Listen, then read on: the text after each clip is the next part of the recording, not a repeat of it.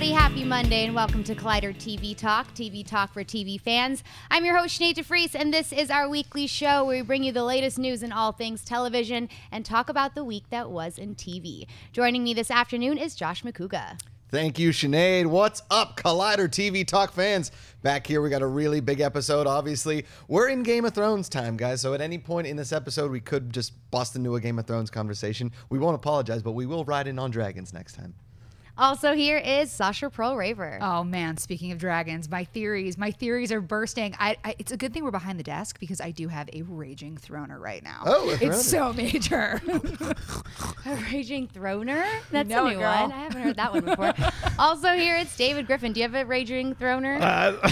Always. I don't want to speak I've on never that. seen a black man blush this hard. It's impossible for me to blush. Even under these lights, I cannot blush. All I have to say to the Collider community is what is dead may never die. And we have not died yet. We are still here going strong. With Sinéad Vries leading the way. What is dead will never die. What is, yeah.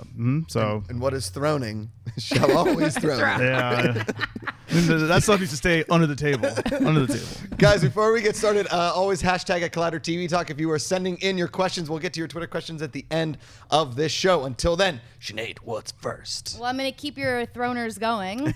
Netflix is the gift that keeps on giving, and this time the powers that be answered our collective plea, and Jon Bernthal's Punisher will get its own spin-off series. Stephen Lightfoot of Hannibal fame will step on as showrunner, and though we have no timeline for release, Frank Castle is building his arsenal in preparation. Josh, what about the Punisher spin-off series excites you the most? This was, I mean, obviously a no-brainer. You know, he was just the penultimate in this season of Daredevil. I honestly thought, and we talked a lot about it in the Daredevil reviews, which you guys can see on the channel here on Collider Videos, that I think they could have made this whole season just Punisher, Daredevil, and like the quest of trying to find him, either defeat him or you know, use that Punisher storyline. Now that we have a whole Punisher spin-off series, we have the chance of maybe getting a Daredevil, like Captain America Civil War kind of thing going. Jon Bernthal is a vision, and this guy is Punisher. Is finally the Punisher series we want to see. We've gotten some movies that aren't that great. We're finally going to get the Punisher. David. I'm excited because not only are we getting Jon Bernthal on his own Punisher series, we're also getting, I know we have a lot of Hannibal fans out there. NBC's Hannibal that was canceled prematurely, too early, but we were getting one of the Hannibal writers, which is great news because that series was dark. I was surprised when I watched the pilot for that on NBC. I was like, can they show this on NB? I don't even know if it was TVMA when it first came out. It might have been TV14 or something, but I was like, can they even show this? And they did. They pushed the envelope. Punisher pushed the envelope on this season of Daredevil, went places I didn't think we'd ever see.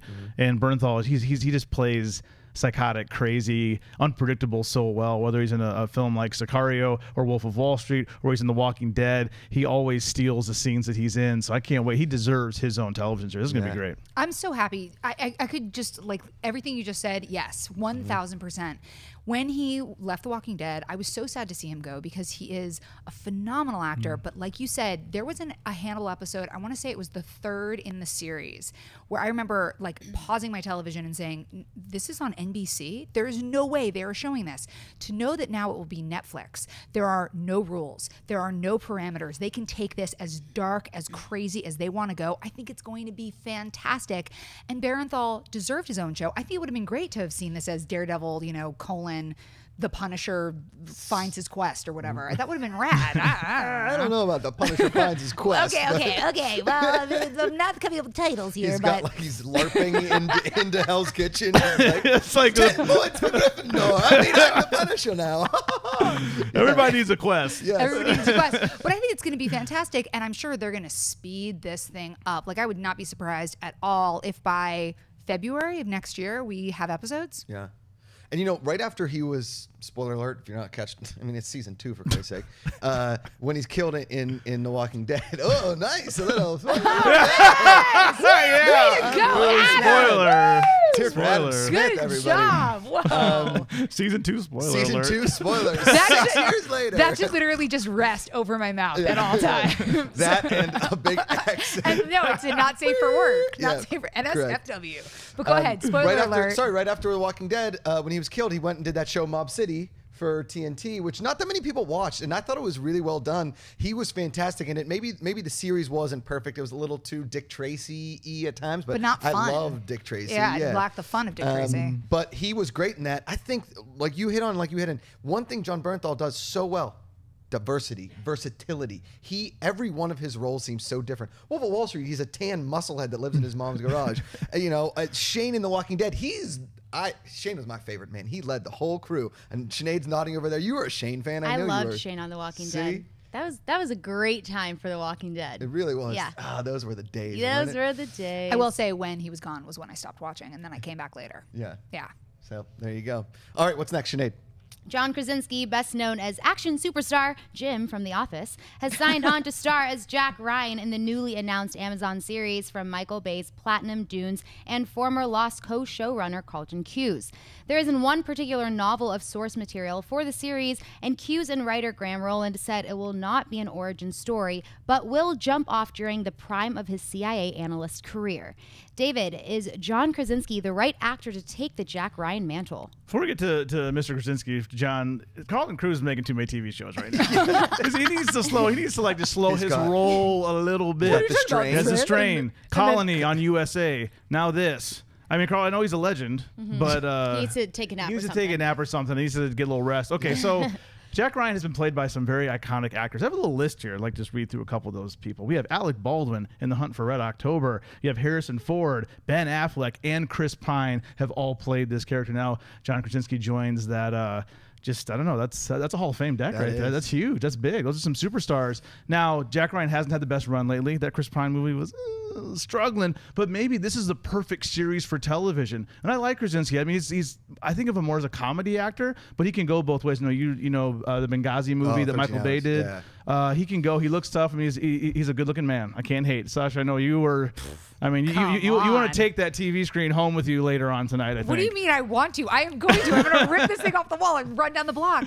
I mean, 13 hours was fantastic. And it was so ignored because it's a Michael Bay movie and because it's a subject that's really touchy. But he proved full on he can be an action hero. Jim, The Office, won every heart of every woman and many men that I know. He also is a producer. He has a really interesting eye. He sold a lot of shows that have not all gone to air, but he definitely has a critical producerial eye, so I trust his look at material. I think this is going to be rad. And yes, Carlton Cuse may be spreading himself thin. He's in the J.J. Abrams school. Like J.J. Abrams, also so many projects, but just because you have a ton of stuff on your plate doesn't mean you can't do it. And he's not. Well. He's like Shonda. I mean, he's not going to be writing every episode. Totally. He's not going to be in the writer's room every single day. He's probably going to be more of an overseer. Yeah. And getting that paycheck too on top of it. But I think this is going to be like Gordon awesome. Ramsay. He just walks into his restaurant. He's like, "This is good. This is terrible." And then he leaves. But I will say, when you first started reading off those names, I was thinking he's kind of the perfect amalgam for me of Harrison Ford, familiar, likable, affable, but also some of that Ben Affleck, Studley, kind of bad. Like, I buy it, man. But buy can be funny though too, right? I mean, Alec Baldwin funny. Yeah. Harrison Ford can be very funny. So I agree, Sasha. I think he's perfect. And you're basically like creating the perfect human for Jack Ryan, and that sort of makes sense. I mean, Jack Ryan, Patriot Games. I could watch that anytime, anywhere. Clear and Present Danger, extremely underrated movie. I love that movie. I like anything about drugs and cartels. If anybody doesn't know about that, like you can make a 45,000 episode series. I would binge everything it was about like drug cartels. I love that stuff. For me, okay, John Krasinski, I really feel like he got more street cred when he married Emily Blunt. I was like, he's cool, good dude, Jim from The Office, crushing it. Then he marries Emily Blunt. Every dude's like, is he that cool? Like, all right, Jack Ryan, I'm in. Because Jack Ryan Shadow Recruit, just an average movie at best. Sum of All Fears, I feel like if it's on TV, maybe I'll catch a part of it. But I think this is a perfect series for TV because you can do so many different storylines with the CIA, and it doesn't have to be Quantico, where it's like, Quantico, here's the plot line. Everybody's good looking. That's why we can cast models on TV now. Come on, Quantico. Jesus. It's about spies. It's not about being good looking. I mean, there's a lot of places this show can go, too, because if you look at it, I don't know a lot about the Tom Clancy books. I mean, I played the video games. I've watched the movies. Now we're getting a TV series. This guy, Jack Ryan, does a lot. He works for the CIA. He's been head of the CIA. He's been vice president. He's been president, I think, a couple times. So, I mean, this guy, there's a lot of ways the story can go. And it said it's not going to be an origin story. It's going to start with him in his prime, I guess. Of course, Krasinski is in his prime. So, I think it's going to be good. Yeah, they're going to do very specifically around the CIA and him like being an analyst and him being an operative, which I think will be awesome. My only question to you guys is, where do you think the show will land? What network? Amazon. Yeah? Yeah, that's where it is. Oh, well, excuse me. Hey, guys. Can't wait to watch it on Amazon. Thanks for listening to Sinead. Speaking of Sinead, what is next, Sinead? She said John Krasinski, and I went And fully you blacked blank. out. Yeah. I blacked out. I stroked out for a second. I'm here. It's all right. I wasn't listening to myself either. Sylvester Stallone, fresh off of his Oscar-nominated role in Creed, has signed on to star in Antoine Fuqua's Omerta. The series is based off of the third book in Mario Puzo's trilogy that started with The Godfather and The Last Dawn.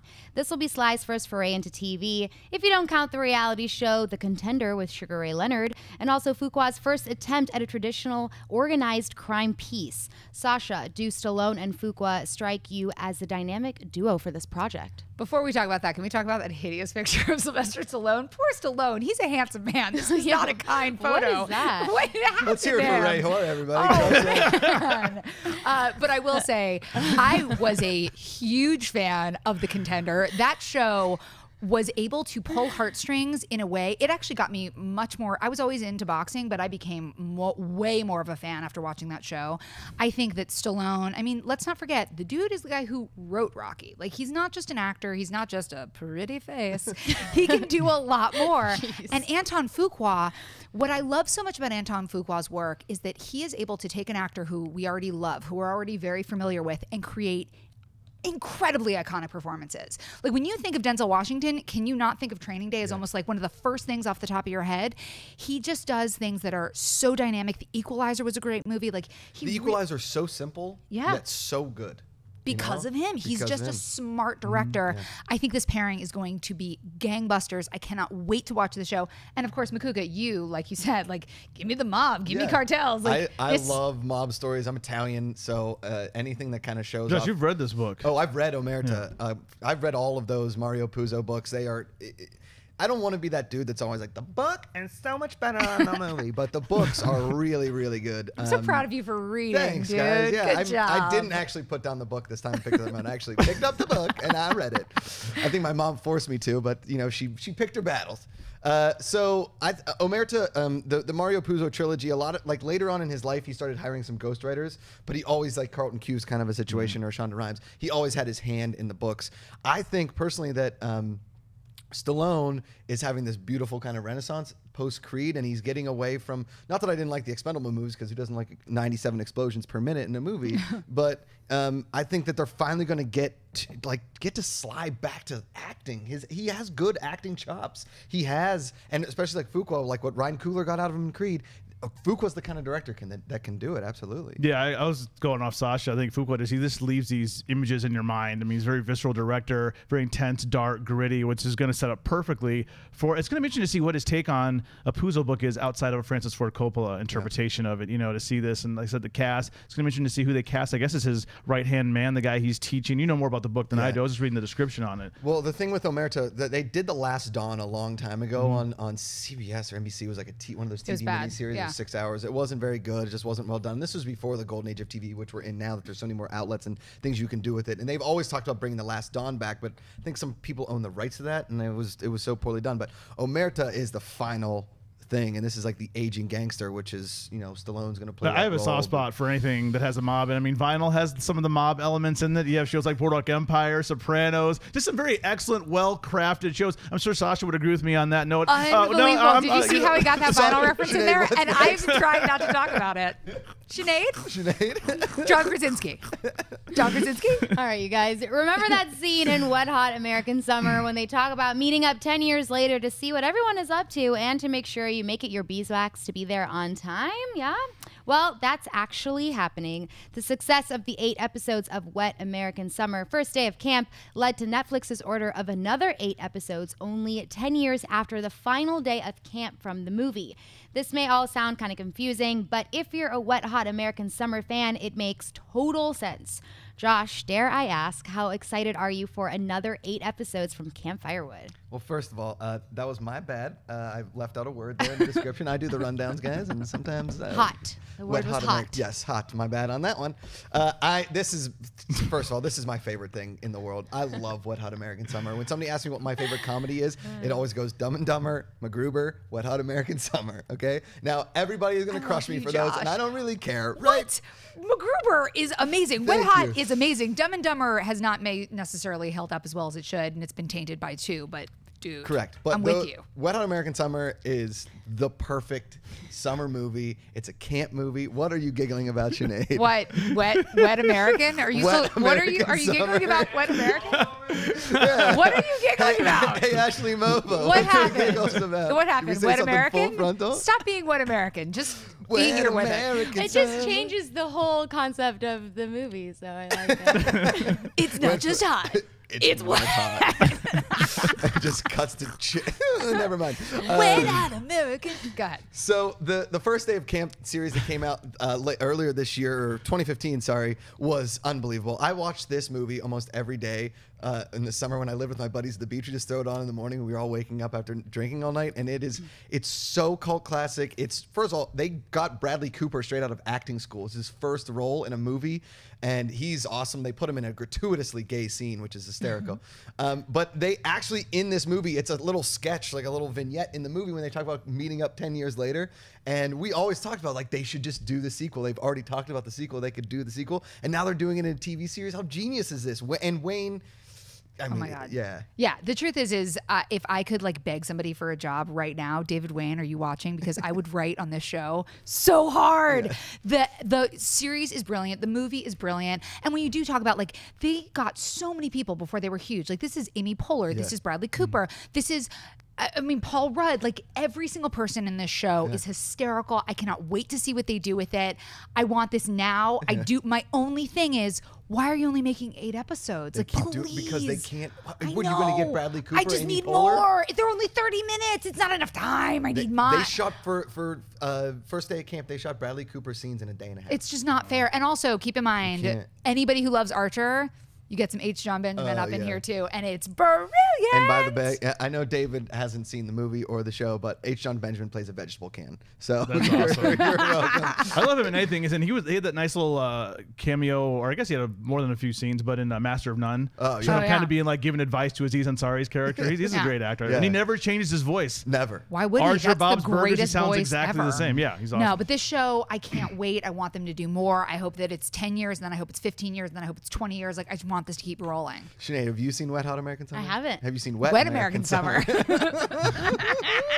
John Krasinski All stars in a Wet American Summer. It's an watch Jack emotional Ryan ball. is. I would totally watch that show. Oh man! All right, Ooh, I Sinead, hope what's it next? All right. The Russo brothers, who will see their film Captain America Civil War hit theaters this weekend, are headed back to TV with their company Getaway Productions and Skybound Entertainment, preemptively acquiring the rights to The Mastermind, the real-life crime series with comparisons to Serial and Making a Murderer, written by Atavist founder Evan Ratliff, investigates the real life of Paul LaRoe, a cartel kingpin turned government asset. David, will the Russo brothers' golden touch continue with The Mastermind? I hope so. I mean, we're going to get, because of the success of all of these just crime stories in general, whether it's a documentary or a kind of a drama like People vs. OJ, we're going to get a lot of these. We already talked about the John Benet Ramsey story coming to CBS. This is going to happen. We're going to get a lot of it.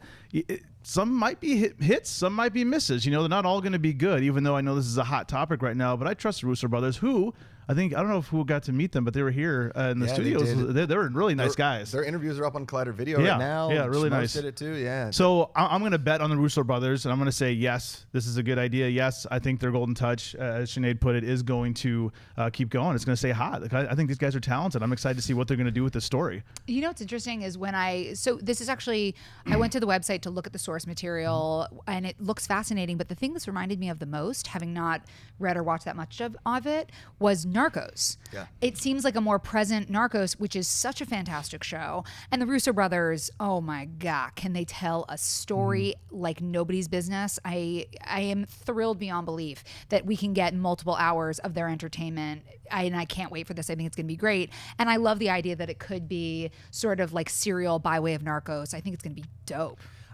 You know, Atavis, this guy is a brilliant writer, Evan Ratliff, and like you said, when you look at the source material, I was obsessed with Serial. I didn't really like season 2 of Serial. Yeah. If you guys go and listen to the podcast, it's pretty really well done storytelling.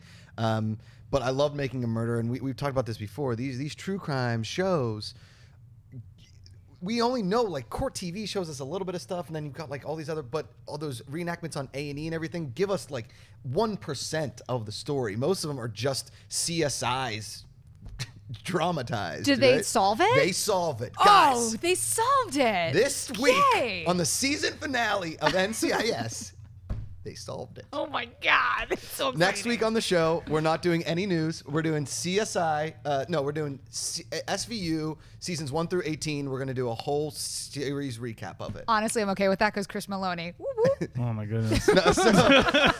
But what I got out of it and reading it and everything is that Paula Rue is what Whitey Bulger kind of was. And I didn't think Black Mass was that great of a movie. I think, honestly, that Whitey Bulger's life would be better told in a series, which is kind of what they did in Ray Donovan. Yeah. Yeah, You with Woods. James Woods. James Woods' character, yeah. Yeah. Mhm. Which they kind of hit on. And last week somebody said, oh, they've never done a mob thing in L.A. And he's like, what about Ray Donovan? Ray Donovan's not really a mob story. There are elements of the mob to it. This guy had his hands in just about everything. And what the CIA has done, especially like they show it in Sicario, is the CIA pays former criminals to infiltrate so that we can get in there because we can't win this war. You can't win the drug war. Drugs are too fun. Everybody knows it. We can't win the war. So Spoiler alert. Spoiler alert. Drugs are too fun. We can't win that war, but they keep making these movies and we keep trying to infiltrate it to somehow make the war go more in our favor, right? The battle lines, there's no battle lines. This is what this story is. And for the Russo brothers, who finally, like, all these misses in the superhero world now are going back to back on hits. I'm psyched.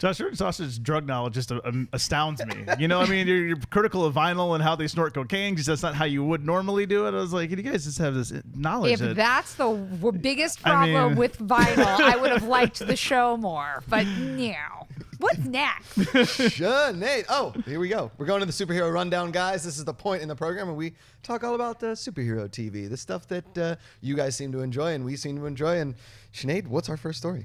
We're only 21 short days away from the premiere of Preacher on AMC. This week, we were treated to a brand new trailer complete with the homemade bazooka and just about every other creepy thing you can ever imagine from the graphic novel. Sasha, did the new trailer spoil anything for you?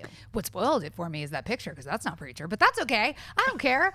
It's cool. Don't worry about it. I think that the show looks rad. I can't wait for it. I think it's going to be awesome. The only thing that I'm a little bit concerned about is I don't know how far they're going to be able to push it. I think that there's going to be a little bit maybe like, you know, there's standards and practices in television. So there's things you just can't do. But that's okay. I would love to see this go as far as we can without them like getting an FCC violation. And I feel like they're going to try to do it. I think it still looks great and I'm excited to watch. I mean, David, you're the person who like knows everything about this. What did you think of the trailer? I think it looked great, and I love that it was only about 30 seconds. It's short, you know. They're not. I think some trailers they show too much. You know, with Game of Thrones, they released their final trailer for this season. They showed us a little bit, but after the first couple episodes, we realized pretty much everything we saw in the trailer was probably from the first couple episodes. You know, we haven't been spoiled too much. I think shows sometimes reveal their hand. We obviously see it in films, but I love when these little 30-second teasers. You just see all these fast-moving images of cool things. You see, you know, Art's face and all that kind of stuff. And I'm just like, I just want to see more of this world. I want to be exposed to it, but I don't feel like I know what's going to happen. I don't feel like I'm going to turn on the episode and be, even though I've read the graphic novel, I'm not going to be spoiled, which I think this trailer did a good job of. I actually have a question for you because thank you again so much for loaning me the graphic novel. Reading it, the character of Cassidy, it seems like he's always wearing sunglasses, but he's not wearing them in the trailer. That's interesting. Yeah, that's true. And I was just wondering, like, is that something? Does that make sense? I don't know. No, I'm not sure. I don't know. I think a lot of times, and they mention it well, anytime you have a character in a novel or a comic book that always wears sunglasses, it's really hard for them to do that because a lot of actors get between the eyeballs. Oh. And it's not just like Lenny Kravitz walking into a club at 11:30. You need to like actually see a person's eyeballs to. Also, probably helps with the connecting with the audience watching too. I would and think. plus, a lot of times you get a camera reflection in. Oh, there you that's go. true. There you go. The Look at that. Breaking Look it at down. so It's much, an so inside much knowledge. insight, Yeah, I know, dude. it's So insight. much. Yes, thank you. Shake your own nose. Wow. Yeah. So I will say that what I got from the trailer, which really excites me, is it almost looks like a fantasy True Detective, right? Because it's in the South.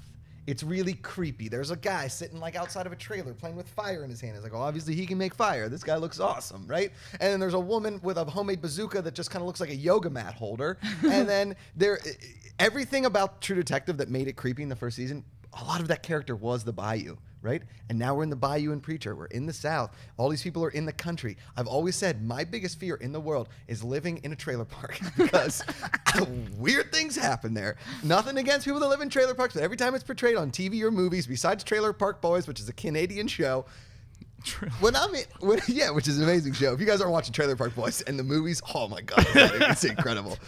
Everything that happens in Trailer Park, nothing is good in there except for like Last Starfighter, which is a movie from the mid '80s. I love that Sinead's like, Well, I'm just thinking of Gone Girl and how she got the crap beat out of her at the trailer park. Yeah. And how that terrified me of trailer parks. Yes. And you're out in the middle of nowhere, and it's like, oh, my neighbor has an arse for a face. Oh, yeah, that's just Dave from down the street burned it in a fireworks accident. He's a good dude, but his face melted in on itself. This show is my next big thing. I'm so excited. We're almost there. It's a few more weeks. Man, Dominic Cooper, come on. it's gonna be awesome. This is Sunday So nights, good. right? Is there something else to add to Sunday nights? It's gonna be Well, a we really got Game busy of week. Thrones. Yeah, it's gonna be. And Penny it's gonna be Dreadful. good. It's gonna be a lot. It's a big week. Big We'll week. get into some Penny Dreadful, guys. Oh We'll no. get in there. Oh yeah. Yeah, we gotta. Oh yeah. What's that face, Sinead? I was just thinking of the butt on his face. Yeah. Yeah. I don't know about the show, you guys. Like I believe it's going to be really good, but I don't know if it's going to be too much for me personally. Oh. Do you mean gore Like, wise? Do you mean like just gross dark wise? wise, like TV shows that are constant dark from beginning to end, I can't get into. So it stresses me out because I feel like I'm not going to be able to get into this show because everything I've seen about it is so dark. But it's Seth Rogen and Evan Goldberg who are comedy guys. And Yeah, I think I that's know. part of the thing. And the graphic novel was so funny and like twisted and weird and interesting. He's got an ass on his face. So that's not a dark. That's butthole. hilarious. Sinead, that's judging a book by its cover, okay? And here on TV Talk, we don't read books. So, all right, we are going to go into a little bit of the Agents of S.H.I.E.L.D. We will maybe perhaps a spoiler alert in here. Thank you. All right, we got a spoiler alert graphic. We're going to celebrate all episodes. We're like We love so it. excited about the spoiler alert graphic. It's like the coolest thing. Well, it ever. helps us a little bit. Fantastic. It's It super is. cool.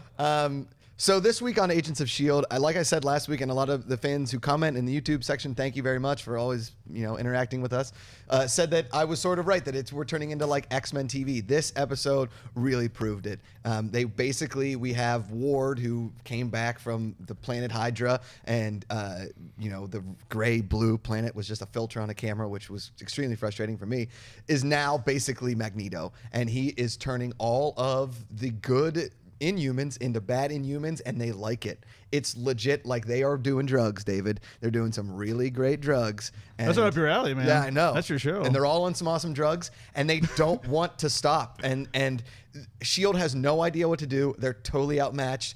And we're finally getting like what Arrow has botched, which we might get into our lowlights. They're creating stakes that people care about. You care about the characters, you care about the love interest. It's not sappy. And now we're into this it's a legit civil war. We're getting what we're getting on the big screen, on the small screen, and it's not cheesy. So at can all. you feel them building up to the Civil War? Yeah. Like, does it seem like it's actually going to be a part of the world? No, we're no, not no. going to see it in the film. I'm just No, thinking, it's a different kind of civil war because we have the Okay. Inhumans, but they're basically the mutants of this Marvel TV universe, and it legit is at some points it's almost like a civil rights thing, because these people are inhuman. Do we give them the same rights as we would give actual human beings? That's always the best part about, even though it's different with Marvel and X-Men. Correct. You know, I mean, you basically had, when Stan Lee, you have like, you know, Magneto and Charles Xavier, you have Martin Luther King and Malcolm X, you know, kind of different viewpoints going. That's always one of the fascinating, even though I know this isn't the X-Men, it's different. But they're hitting that perfectly on Agents of S.H.I.E.L.D. So keep it up, guys. If you want to talk more Agents of S.H.I.E.L.D., we'll talk about it in the comments.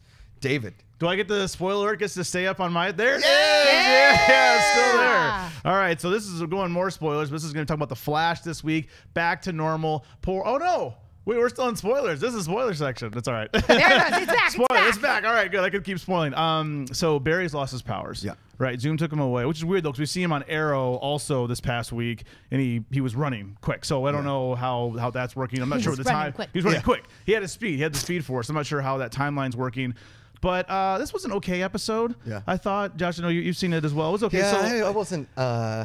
Here's the thing. It's still not anywhere near as poorly done as the Arrow has been like the last 6 or 7 episodes. Flash is at least staying within certain boundaries, but I was not a fan. I think my beef with the episode was the character of Griffin, who you know, could be like my cousin. But anyway, he was just the villain. It was kind of a villain of the week, throwaway characters.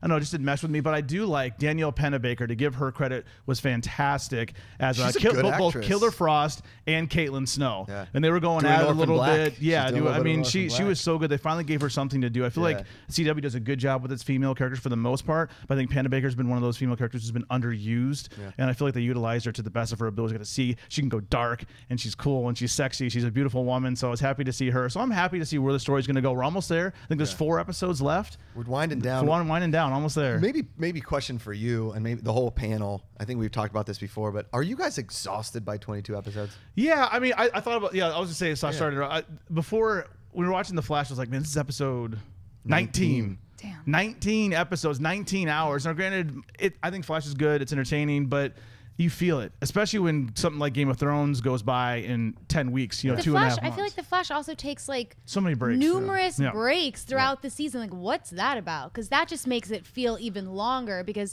it's like a few episodes and all of a sudden it's like on a 2-3 week hiatus, right? Is that Sasha, how can it you works? describe, like, we're on this old system in the United States here. We got sweeps in like February or March. They take these long breaks, take the holiday breaks so they can showcase new shows. AMC doesn't, well, Walking Dead does this, but for the most part, FX, HBO, Showtime, they don't do this. How come the network shows are doing this? I mean, you have more insight maybe than I do. Because they have to write it. Because there's, I mean, think about actually like the timeline that goes into making a show. So let's say you get picked up, which is happening with a lot of shows right now. So a show gets picked up, and then within 2 or 3 weeks, you have to staff that show, and there's only a very small talent pool that they have to pull from. And then you're immediately writing episodes, drafting episodes, shooting episodes while you're writing more episodes, and the pace is so insane that they just they can't make up the time. So they have to take these breaks. That's why like Shondaland always takes like these 6-week breaks or like a 4-week break, so they can catch up with the demand. Because let's say a show takes 8 days to shoot and it takes however long to like write and everything else, you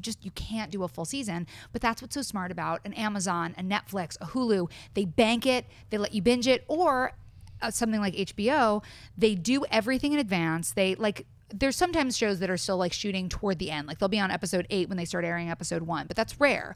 But networks do that. Well, they'll start episode 4 when they're like airing episode 1. They just can't keep up. It's just, it's too much of a train rolling. I think where we are too is when you're in the binge mode is like, oh, hey, you don't watch Flash? You can totally catch up. It's only 10 episodes. No, it's 44 episodes and it's only 2 seasons, right? That's a really hard thing for people to grasp around, which is why a lot of times, and we may make fun of them or whatever, but we don't catch up on a lot of network show, because once you're a season into it, you're 22 episodes behind.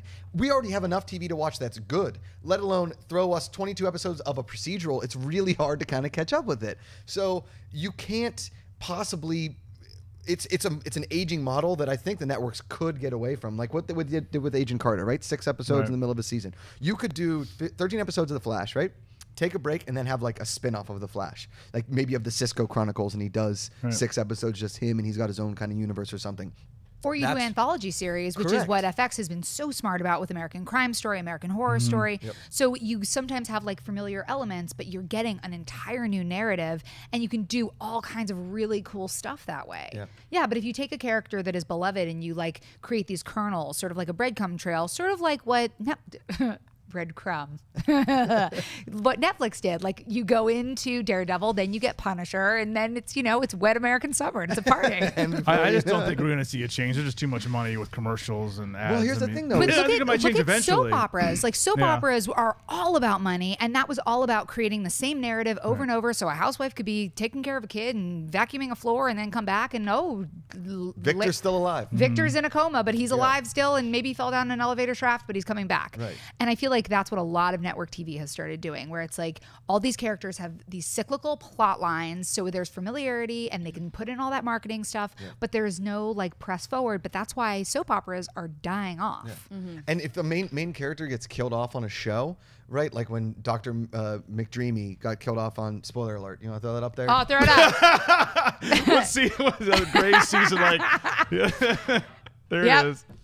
When Patrick Dempsey left. When Patrick Dempsey didn't want to like stay on Grey's Anatomy, they killed him off. But we knew that he wasn't going to be on the show much longer because like 4 or 5 episodes before that, they're like, oh, his contract's up. He's probably not going to renew it. They're like, oh, well, how is he going to kill him? Instead of, are they going to kill him, right? Yeah. So you like on Quantico, I'll bring up Quantico again. They're not going to kill off Hottie. Right? They're not. You going mean to the lead with all the makeup on? The beautiful girl. Yeah, That's she's her pretty. name. Her name is Hottie. She's pretty, yeah. Gorgeous McGorderson. Okay, that girl is FBI. Because that's how stunningly FBI attractive. agents, they put full makeup on Yeah. before they go in and fight crime. Listen, Yeah, that's what I've been happens, arrested a few times. Once by a female cop. She looked nothing like Quantico. I'll tell you Sinead's that going to much. go work the beat as soon as this is Yeah. over. Like, I I'll don't show know you what how you it's guys are done. talking about. You guys are, stop it, freeze, Sinead. But DeFree. oh, look at that. Puns. Wow. But it's hard to really get into network TV, and they're like, oh, it's the network model. It's the network model. Break the model. None of us are sitting back here like, I'm stuck. I'm gonna keep pushing for 22 episodes. The whole world wants to see better network TV. That's what we want to see, right? Everybody's like, oh, the network's crushing ratings. Yeah, because they're the only things that you can rate. Yeah. You can't rate Netflix. You can't rate Amazon. Quality, not quantity. Quality, not Quantico. Spoiler alert. Whoa. All right. Guys, we're going to go into the highlights and lowlights of the weeks. This is some of our favorite things that happened. Let's start with highlights. We haven't talked Game of Thrones yet, so we should probably talk about that. Let's talk about the Twin Peaks castings. 10 Cloverfield Lane director. He's going to do a Black Mirror episode. I know you like Black Mirror. Do you like Black Mirror? I've never watched Oh, it. I me like and Black David Mirror, love and Black I Mirror. love 10 Cloverfield Lane. Yeah, Yeah. there you go. Penny Dreadful return. You guys can talk about that. I'll take a potty break. And then Hulu's going to bundle cable and broadcast channels, guys. What do you want to talk about first? Oh my Game of God. Thrones? We have to talk about Game of Thrones Okay. first. Game of Thrones last night. No spoilers. We No won't do spoilers. There won't be any Do we spoilers. have a no spoiler alert? No spoiler graphic? alert. Damn. Anti-spoiler No, it hasn't alert. been made. All I'm going to say is this. It might have been... It is, without question, probably the greatest show that will ever be on television, or has been up to now. Yeah. Last night, I would be willing to say is top 3 episodes of the entire series. They hit everything that I needed. All of the emotion, all of the storytelling.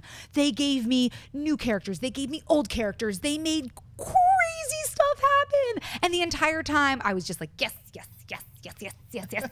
It was phenomenal. Phenomenal. Dude.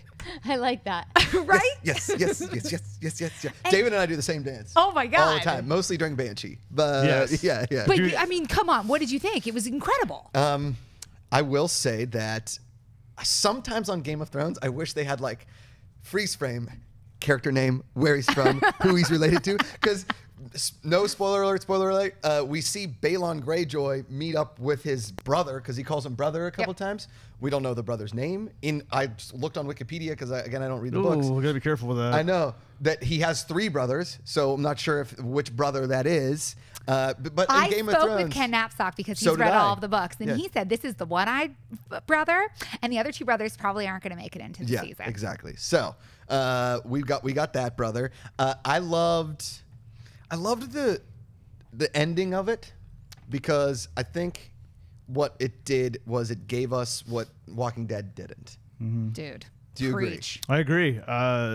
Game of Thrones is unique in that it really controls the conversation on Sunday night more than any other show out there. Even though I think Walking Dead sometimes the numbers might look a little bit better, but remember it's premium, so HBO's numbers are huge. I mean, if you almost want to like double them because it's on a premium network, unlike AMC, which anybody can get. I think that it really helps that. What? Got it. What just happened? It was supposed to be sorry, Sly. what happened? Sorry. No. You want to talk about the ratings? Go ahead. No. What? Well, I know, but what happened? Sorry, there's something we need. That's for Josh. Yeah, I got it. Okay. Sorry, Scott. Sorry about that, Adam and Dennis. Sorry. I thought there was something like wrong with the set. Or sorry about that. We might cut that part out. Who knows? Yeah. No. So go ahead. You're talking ratings. Yeah, so well, we never know what the basically from premium to network the ratings. You can't really tell because HBO has subscription base. Yeah. So it's impressive what they do every single week, and they deliver this. Like I said, they control the conversation. People want to talk about it. The acting, the sets. Not just people die. I think that's the thing. Walking Dead, people die. It's like, we're all waiting to see who's going to die. Who do you think is going to die at the end of the season? And those conversations exist in the Game of Thrones universe, but it's not, I don't think, why people watch the show. They watch it because they care about most of the characters, whether you're a Tyrion fan or whoever, you're going to love those characters. You want to see what they're going to do week after week. It's fascinating. What was crazy this week, too, is I feel like they gave so much misery to so many characters, and at the same time, you like won over so many things. Like there's this incredible moment that Dinklage has where I was just like, I literally could not love you anymore. I love you so much. And I will say, I feel like my prediction is going to come true. It's getting there. Dude. We were watching it last night. You guys can see our review on Collider Videos. Dennis and I did it last night with Wendy Lee, and we were talking that as soon as Dinklage comes on screen and he's doing what he's doing, non-spoiler alert, we all said he needs to be in this show more often. Like there's not enough Dinklage. If I could see Dinklage for like way more, because he only had one scene in this whole episode. But it was one of the great scenes. I'm saying it was such a good scene. I'm not disagreeing. It was freaking fantastic. I would just like to see more of it. Well, and I will say, I was so happy there was a character, again, this is not a spoiler alert, but there was a character who showed his wanger last season and like had basically no part. And I was like, oh, this poor guy. He called his mom. And he was like, Mom, I'm on Game of Thrones. And then he shows up in this episode and I was like, oh, dude, you didn't just show your wiener. You actually got to talk. And then, I was so happy for him. Yeah. And then other things happened. And I was like, that's what Sasha gets excited for, the non-wiener guy. Well, good for him, man. But there was, I will say that at the end of the episode, I had this one, I still have pressing questions. I am okay with those questions, but I feel like the thing that Walking Dead does is they give you like the pump fake, and then when they deliver, you're like, you made me wait for that. And Game of Thrones kind of gives you like the pump fake, and then they're like, oh, but here's the delivery, and you are like, oh, my delivery! It's so good! So basically what you're saying is that Game of Thrones, or Walking Dead pump fakes and then the cable goes out. Sopranos. Yes. Game of Thrones pump fakes and he makes the three-pointer at the buzzer. Like from half court, like his name was MJ. Yeah. Hey. Do you want to talk about Twin Peaks casting? I know you were a Twin Peaks guy, right? No, you weren't. No, I thought you were. X-Files, remember X-Files? Oh, X-Files, that's right. I wanted my own X-Files after show. Dennis wouldn't give it to me. Well, this Twin Peaks thing is crazy. They put out a list of 217 names of the actors that are going to be on the season, and it's everybody from like Naomi Watts down to what? Eddie Vedder. Eddie Vedder going to be in the show. Yeah. No, it's going to be David Lynch put himself into the show. It's going to be so cool. I can't wait to see what they do with this. And a lot of the old cast is coming back. A lot of the old cast is not coming back. The names that they left off that list were very, very interesting. Twin Peaks was very popular in my house, and then it was very unpopular because my brother and I didn't sleep for like most of the time that series was on TV because we snuck watched it because we liked it so much, and then we'd like snuggle like under our parents' bed because we didn't. I was like 13. Because you were scared? Yeah, I get really scared of a lot of things, guys. Speaking of being scared, dude, Penny Dreadful. You guys, if you are not watching Penny Dreadful, you are sleeping on a fantastic show. It came back last night. David, I know you watched this thing. They brought it back with a raging throner vengeance. They did. They brought in some new characters that I'm excited to learn more about. Me too. Oh my god! And the way that they introduced the characters. It's almost like the Monster expanded universe. Like basically all the gothic things you can think of, all these characters that you love, that Frankenstein, and just throw everything in. It's Avengers of the like monsters. Yeah. Is Penny? Sell me on Penny Dreadful in under 30 seconds. Eva Green, done. 1 second. Next topic, Sinead. No, I'm joking. I'm Yeah. not joking. No, it's true. Okay, here's how you need to look at it. Okay, but you know me. I don't like scary stuff. Is this scary? I don't like Is scary it supernatural stuff either. stuff? Watch it It with is the light on, man. supernatural. Watch it at my house because I'm telling you, here's what you have. You have Is it like Nick? Does everybody get syphilis in it? nobody has gotten syphilis yet. There's some there's some demon disease. Yep, possessions, but there's no So there's demon possession. Yeah. Yes. Which is kind of like syphilis. Right. Yeah. get it The out, supernatural. Get it out. It's a supernatural syphilis. Oh, okay. Demon possession. You don't want Okay, that. here's what you I've need to already know. had, like my syphilis maximum shows. Okay. Number one, Okay. you've got unbelievable acting. Like Eva Green needs to win an Emmy. You've also got Timothy Dalton, a former Bond person, and you've got Josh Hartnett, people who maybe did not deserve a second chance, but who are proving over. Josh Hartnett? What do you call him? Josh Hartnett. Whatever. Blah blah. Josh is breaking it Hartnett. down. Nobody remembers that because nobody remembered that guy. And then he came into Penny good. Dreadful, and suddenly you're like, wait, this is incredible. It is a fantastic period piece. It is a monster show, but it is scary in all the right ways, and none of those like jump out and scare you thrills. It actually has like insane character development, and when you do get the thrill, it's because you're I noticed a invested lot of in the top hats. characters. There were a lot of top And hats. Yeah, it's a turn of the century. Frankenstein I know, is but the I like best. top hats. That's what I'm There's saying. top Big hats. top hats. Frankenstein, so good, Yeah. so good. Well, all right, so let's all talk about Josh Logan. I didn't even know Oh who my this guy God. was, and I looked at his. I'm like, wait, he wrote Gladiator. He wrote Skyfall. I was like, Yeah. who is this guy? Like, he's big time, and he writes, as far as I can tell, almost every single episode. Yeah. It's good. It's All right, well, fantastic. you guys are maybe He's a good selling writer. it. That was Very a good good sell. That was a good and sell. it's so addictive. And it is one of the first shows that I binged, and I binged it hard. And dude, What network is it? It's Showtime. And small commitment, like interesting. Vikings or something, 10 episodes a season, give or take, eight okay. or 10. There we give or go. But take. this That's the this binge. premiere Sinead and I was are in. crazy good, crazy And good. it's only on season 3, so I only have 21 Yes. episodes to go. and All right. you'll do it in like 2 days. Okay, let's go into the lowlights here real quick. Arrow's Grave episode. I'm probably the only one that can really talk about that one. SNL is going to 30% less commercials, and Martha going to Russian and the Americans. Maybe this is all lowlights for me.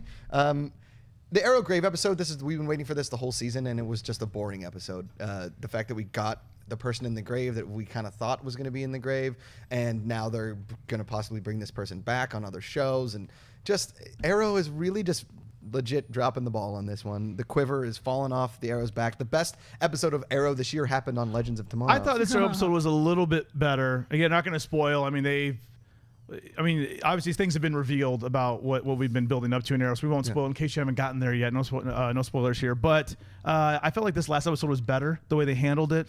I was a little bit more into it than the last two. Yeah. But yeah, I feel like they have been dropping the ball. Even the showrunners come out and said that the flashbacks he's going to work on them. They're going to be better because I feel like they've been pointless. There's nothing to them. SNL having 30% less commercials. We said it last week. We're kind of making fun of the show. Is that their highest rated episode is Prince. A Prince tribute show, which is no new content, and now they're going to 30% less commercials, as if that's going to be like, oh, by the way, you're not going to see as many commercials, but most of the sketches will be product placement. So it'll be like, we're going to come up with, oh, I should have drank Pepsi, and that would have been funnier. Like that's basically what we're getting, guys. When you say 30% less commercials, it just means product placement is going to be way more into the episode.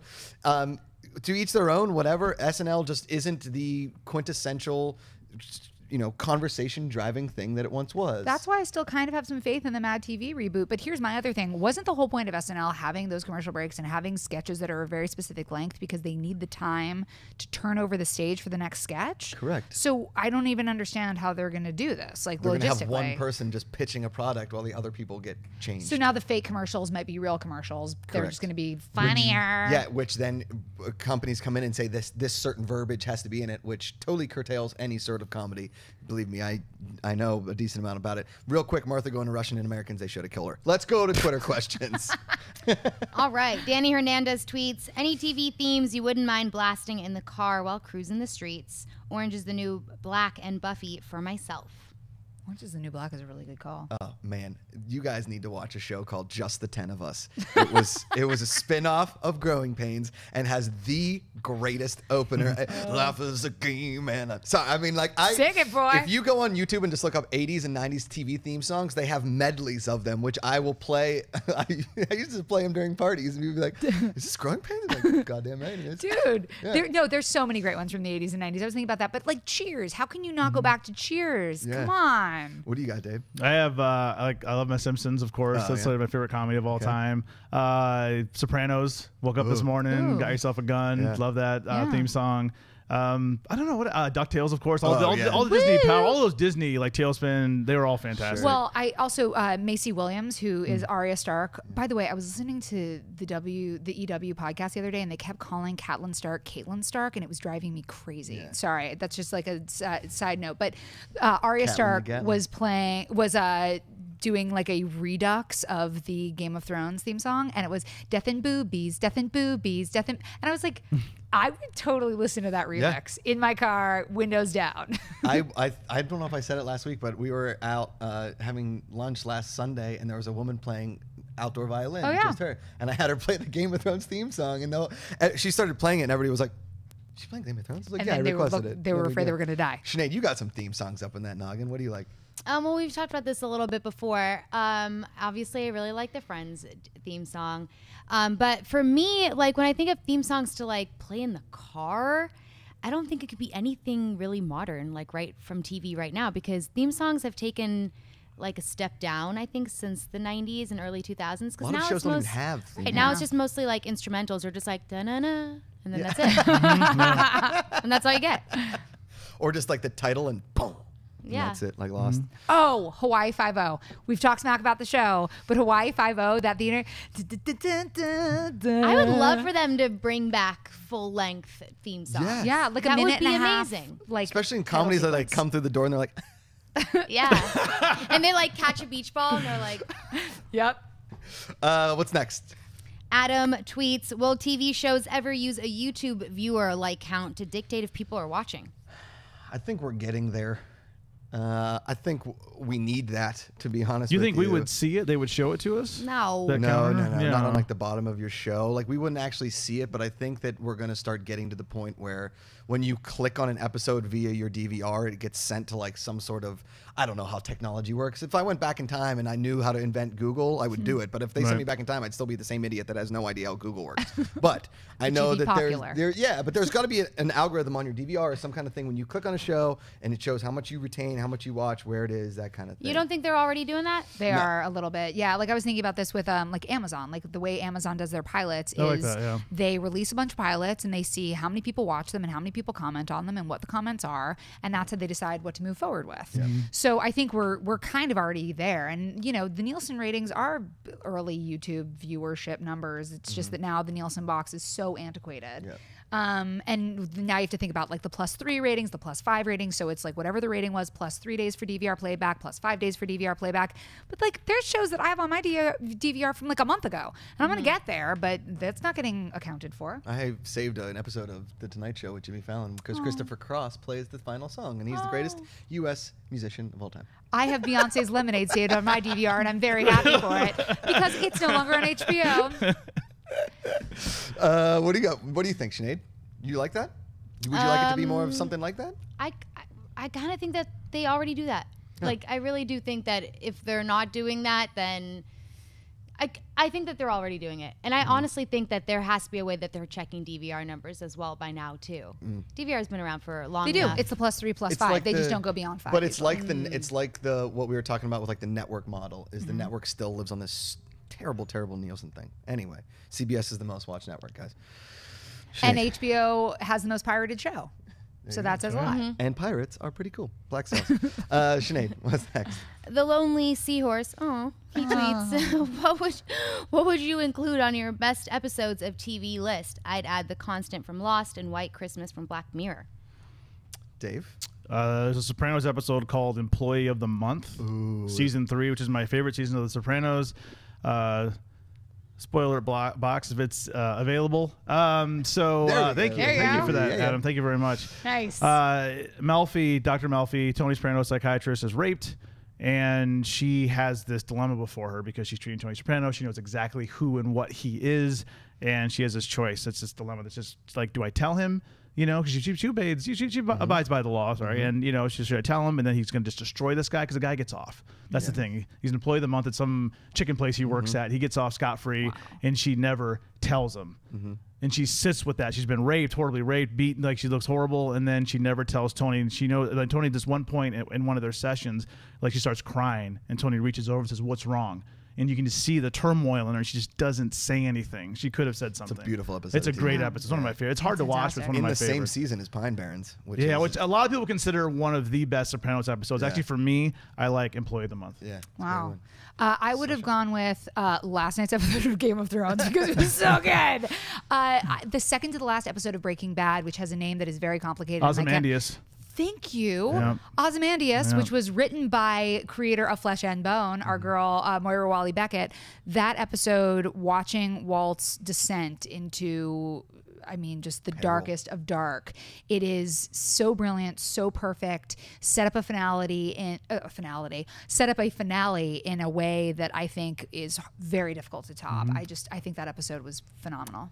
I might go err on the comedy side since you guys have hit two of my favorite episodes. The backwards episode of Seinfeld is so smart because they basically turned Seinfeld into a Memento, which is wait, no, it's you think about how this is done. Like there's some quick, there's some small, and then they go back to the beginning of the entire show.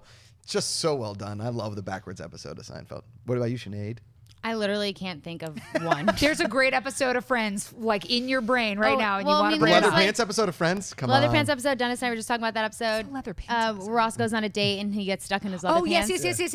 Okay. Yeah, there's tons. My favorite episode of Friends ever would be the one where they first fight for the apartment. And it's the guys versus the girls. Oh. What does Chandler Bong. do? Yes, Chandler Bong. That's exactly right. Let's do one more, Everyone's gonna Sinead. think that I literally all I do is watch. Friends, which is fine. You watch Pretty Little Liars too. Yeah. But it's just like, no matter if I don't have an answer for something, you guys will just ask me about Friends, and I'm more than happy to answer, honestly. All right, let's do one more. Okay, Michael Harian tweets: "Is there a TV show you never finished watching because of bad reviews of the rest of the seasons? For me, it was Prison Break." House of Lies. I started I watched the first two seasons and I was just kind of over it. And I love Don Cheadle. That show it just became the same thing. Each season was the same thing. Start hot, bad middle, end is good. I've never given up a show because of reviews. I've given up shows because of my own opinion. And I have to say, I was so disappointed last season in Orange is the New Black, which was a show that I was really enjoying. over it. And I probably got, I want to say 6 episodes into the last season. And I didn't give it up because I was like, screw this show. I literally forgot to keep watching. Yeah, And that's I how think boring it that's a terrible, terrible sign, especially for a show that I loved. What about you, Dave? It just depends. I mean, it's not always. It could be time. Sometimes time. I know there's shows like The Good Wife. I try to start watching a couple episodes. I hear that's fantastic. It always gets great. I know CBS, but always wins awards and people just rave about it. Critics that you and I we all respect. And it's too long. It's too much. 50 to 22 episodes per season. 5 seasons in. I just don't have the time for it. There's other shows that I fall in love with. Fear the Walking Dead. I watched the premiere. I just said that's enough. I just don't. It's not the worst show in the world. I don't hate it. It's just I don't have time to keep watching it, and it's not something I want to invest my time because TV watching should be an enjoyable experience, no matter what you're watching. Whether you're watching Real Housewives of Beverly Hills or you're watching Game of Thrones. And if it's not enjoyable, then you should just don't be afraid to let a show go. Some people are afraid to let shows go. Even if you've invested 10 years in something, you're like, maybe I don't need to watch it anymore. Let it go. Yeah. It's all right. David Griffin, everybody. Smart man. He is Frozen. Sometimes I say something that makes sense every now and then. It's all right. All right, Dave, your pick of the week here. Oh, on that's the right. Show. First of all, thank you guys for your Twitter questions. #AClatterTV Talk. We take questions all week long. We look at your tweets. If they're really good, we put them on. If they're not, I usually just favorite and give you the answer on Twitter. Yeah, thanks for the Twitter questions. Thanks for the Twitter interactions. I feel like after we do every show, there's always these questions about, guys, do you watch this? Do you watch this? You're going to talk about this. So one of those questions that I kept getting over and over again, thank you for whoever's doing that, is the 100. And that's CW's The 100. For me, it is the CW's most underrated show. I think it might be their best. I want to say for sure it's their darkest. It's a show that it goes everywhere. It's post-apocalyptic. It's science fiction. There's issues. So basically, let me get right into the premise of it. There was a nuclear holocaust. All the people from Earth are up in space from these space stations, and they have to hide out there until the Earth is habitable again to go back down. These group of kids, the 100, get sent down because they're the dregs of society. They've all kind of committed some kind of crime or something like that. They send them down kind of as a test to see if the Earth is still habitable. Spoiler alert, it's first episode. Spoiler. It is. It is, all right. So I mean, that's just how the story gets going. Then from there, it just takes off. They're not afraid to kill off main characters, like Game of Thrones, like The Walking Dead. You're never sure what's going to happen. No one is safe, which I love. There's issues of sexuality. There's some of the women are fantastic. They're great. There's great female leads in this. I mean, everything I love about it. There's tribal issues. There's issues of morality and ambiguity. I mean, it's so good. It's just really well done. There's a lot of different levels here that you might not see coming from a CW. Unlike a lot of the CW shows like Flash and Arrow, that soap opera nature is non-existent. It's not there. Interesting. So if you're looking for a different style of CW show from Flash and Arrow, give The 100 a shot. All right. Question: can you throw the picture back up? Is that, if you can, it's okay. Is that Desmond? Where? Oh yeah. Is that Desmond right. on the far right? Desmond from Not Penny's boat from Lost. Who is that guy? Oh, I don't know. Who Yeah, is that? Because I was going to say, sold American if that dude's on it. Yeah. All right, cool. It sounds, that was a Great very good sales pitch. sell. And but if you watch the first couple episodes, you're like, ooh, give it to episode 4. Okay. Give it to episode 3 or 4. The first couple are a little, you're like, oh, okay, but just give it. I call it Battlestar Babies. It's like Battlestar Galactica, but it's with younger people and all very pretty, obviously, because it's CW. But it's very good. Cool. Man, I hope if I'm in a space station and the Earth isn't uninhabitable, I get sent down with the model people because it sounds awesome. Yeah. All right, that's it for this episode of Collider TV Talk, guys. Again, hashtag it Collider TV Talk. We thank you guys for all the interaction. Let's go around the table and tell everybody where they can find you. Mr. Vries. I'm on Twitter and Instagram at Sinead DeFries and at thatsosinead.com. David Griffin. I am at Griffin DE, and you're going to be able to find me on 2 recap shows this week. I'm doing the Flash recap show, which I do every week here on Collider Video, but I'm also joining Mr. Macuga for the Arrow recap show. Nice. Bringing the heat. Yes. Whoa, that's a South legend Beach. of today. What's up? Yeah. Miss Perl-Raver. You can find me at Sasha Perl-Raver on Twitter and Instagram. Thursday nights co-hosting Schmoes Know, and Friday nights hosting FX Movie Download on FX. And I'm Josh Macuga. You guys can find me on Twitter and Instagram at Josh Macuga, my YouTube channel, The Josh Macuga Show. I'm here every Monday talking TV with you beautiful people on hashtag it Collider TV Talk. Thank you guys for watching. As always, put down the book, pick up the remote. Hey guys, if you like this video, click the thumbs up button. Also, make sure you subscribe to our YouTube channel. It'll help you stay up to date with everything we've got going on here at Collider.